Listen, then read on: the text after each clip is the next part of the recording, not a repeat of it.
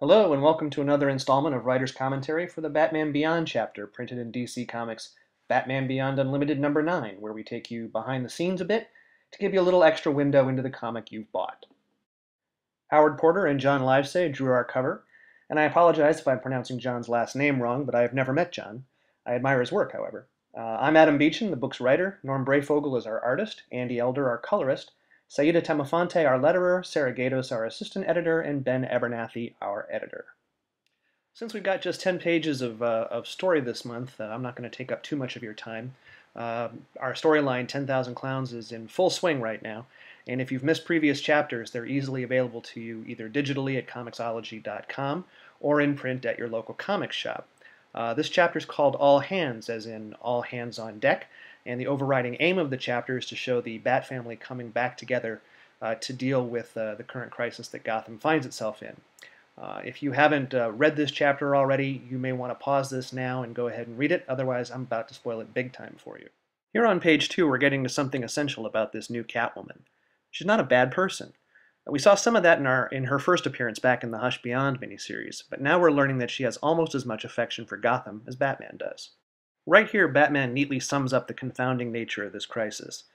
They're up against bad guys who clearly have a plan and know what they're doing, but how do you stop them when they refuse to tell you what they want and you can't get a grip on where or how they'll strike next?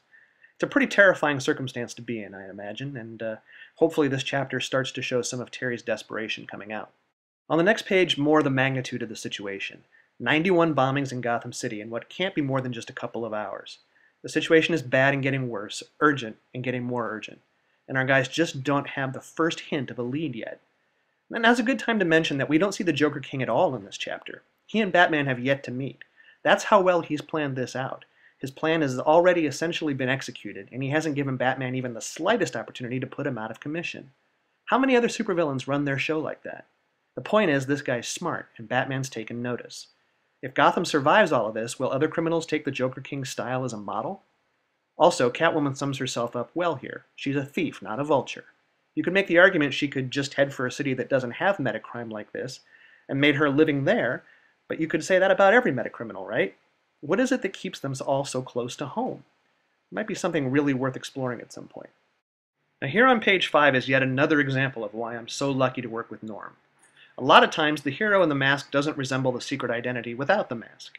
With an artist of Norm's caliber, the facial expressions of the superhero are exactly the same as the secret identity. We both work really hard to never forget that it's Terry McGinnis under the suit. My job is to make sure the lines of thinking and the dialogue styles are the same, while Norm's is to make sure the physiology, the posture, and the expressions are the same. It humanizes our hero and brings his two sides together for the reader to identify with. My favorite example of this is how Steve Ditko drew Peter Parker in Spider-Man. Spidey wasn't some muscle-bound lunk because Peter wasn't. Peter was gangly and awkward, and Spidey, though graceful, was likewise stick-thin and had arms and legs flailing all over the place. You never felt like Peter and Spidey were two different characters. Here's what's hopefully the gut-punch surprise of the chapter, the reintroduction of Tim Drake. If you haven't seen the animated special, The Return of the Joker, which I highly recommend, let's just say Tim had some experiences that made him highly averse to interacting with our cast, and now he's being called upon to do so. His eyes are wide open and fearful, and his posture is totally rigid. I imagine he gets like this every time the name Batman is so much as even mentioned. On page 6, we bring in two more of our characters. Now naturally, Commissioner Barbara Gordon would be very active during all of this, and here she makes her first contact with one of our newest characters, the new Vigilante. It's also our first chance to see Vigilante, in costume, dispense his brand of justice on his own.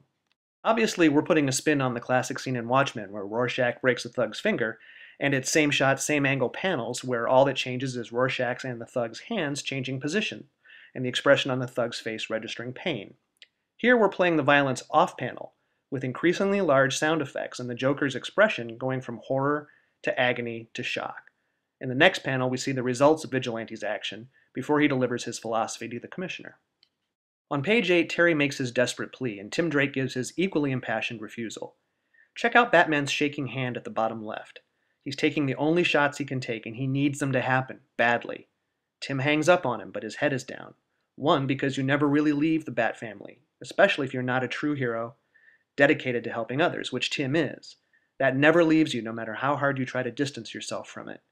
He's already reluctantly joined Wayne Incorporated in an earlier issue, and now he's faced with returning to the Batcave, the site of so much psychic trauma for him. And two, maybe, just maybe, he's hanging his head because he's just heard that Bruce is dying. And for all the anger Tim has towards his former mentor, this news has to sadden him. Last page. Dick Grayson's back. His city needs him, and he's taking charge. Or he thinks he is. He's got as much animosity towards Bruce as Tim does, but when the city needs him, he's going to be there. He's invested too many years in keeping it around to let it go boom. So, by the end of the chapter, we've drawn all of our supporting cast, except Max Gibson, who's got her own thing going on, back into the story. We've been working towards that for many chapters now, so if it seems like we've had a lot of action so far, imagine how much more there is to come with all these folks in place. It's going to be big. That's it for now, except to say thanks for checking out the book and for checking out these video casts. There are more like them elsewhere on this page if you're interested in learning more. If you have questions, feel free to send them to batmanbeyond@gmail.com. We'll put the address up here in a second. And if you like what you're seeing, we hope that you'll tell a friend. Thanks again, and we will see you next month.